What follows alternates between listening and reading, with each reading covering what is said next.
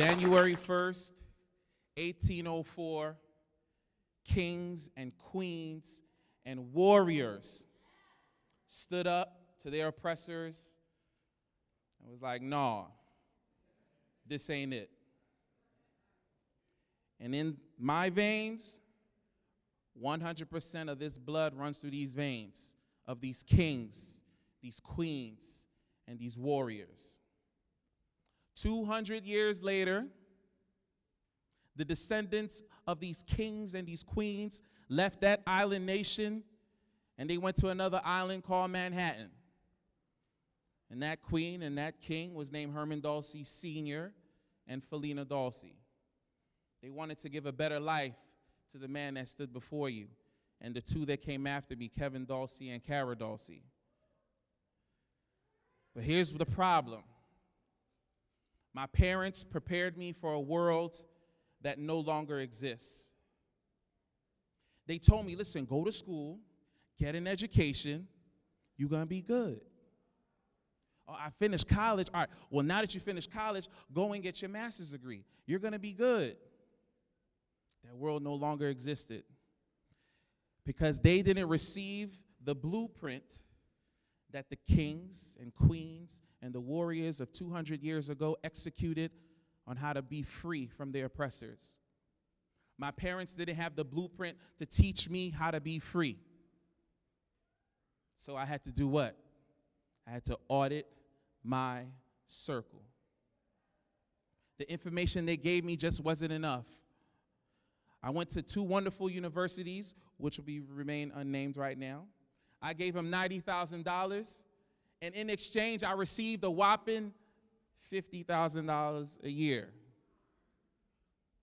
I graduated with my undergrad, stepped on out with my degree, and I was like, I'm making $39,500. What's up? $39,500. Oh, my bad. Let me go get this master's degree. I came back, got my master's degree. I'm making $55,600. $55,600. I wasn't free yet. I had to audit my circle. I met a man who made $1 million in one day. I met another man who owned millions of dollars in real estate. I met another man who put me on a private jet, and I saw the clouds like I've never seen before. Once you have seen success, you cannot unsee it. So now I need to know, how do I get a private jet? How do I own $1 million in real estate? How do I make $1 million in one day? I had to fire my parents, and I had to audit my circle. So I had to go and figure it out. Well, king, queen, how'd you do it? I got my credit together. I got an LLC. I took it out my mother's name and put it in my business name. I went and got some funding, and I flipped it.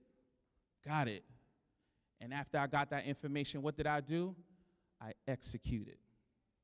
I audited my circle. I started business with my brothers. We sat in my basement, signed an operating agreement. We said we're going to do this together because I got the game. Let's go. My brother Eric, who's here tonight, he's like, Herm, man, we're going to buy the Sixers. King, I'm just trying to get these duplexes. I need you to focus. He's like, no, no, no. Here is where we buy the Sixers. Audit your circle. Took my wife to Italy. She was given pregnant with my first child, Bella Sloan. I'm on a train, and I had to ask somebody permission to be here for 2 weeks. I came back and I complained to my brother, and I was like, this is a problem. He's like, unless you own your own, you will never be free. Audit your circle. I talked to my wife. I'm like, listen, I want to quit the 6-figure job because I'm trying to give Bella Sloan all of my time. I'm trying to give my business all of my time. I'm fasting, I'm praying, I'm thinking about it. I'm scared. She said, fear and faith cannot exist in the same place. Audit your circle. Who are you around? Who is depositing inside of you? Talked to my bro last night. He said the first line of defense is, who are you laying with? Who are you sleeping with? Who is pillow talking to you? You can do this. You got it. I was reading this book. I was given this game. Here you go. Who are you sleeping with? Are you surrounding yourself with crazy people that are telling you you're going to buy the Sixers and depositing crazy thoughts in your head and holding you responsible? We have to buy the Sixers. King, what did you do today to buy the Sixers? Who's holding you accountable? I had to audit my circle. Listen, God has given us like 5 minutes here. Not a long time. 4 minutes ago, I was 20 years old. 5 minutes ago, I was 30. I just celebrated my 40th birthday. And I just got started. I just figured this out. My mentors pushed me to the front of the line. They taught me some games, so I skipped steps. Audit your circle. Your friends are not going to make you rich. Strangers will. Your friends are not going to make you rich. Strangers will. I've been in this room just working it. I've made at least $1 million. Audit your circle. You know what you're afraid of? You're afraid of failing. I'm not afraid of failing. You know why?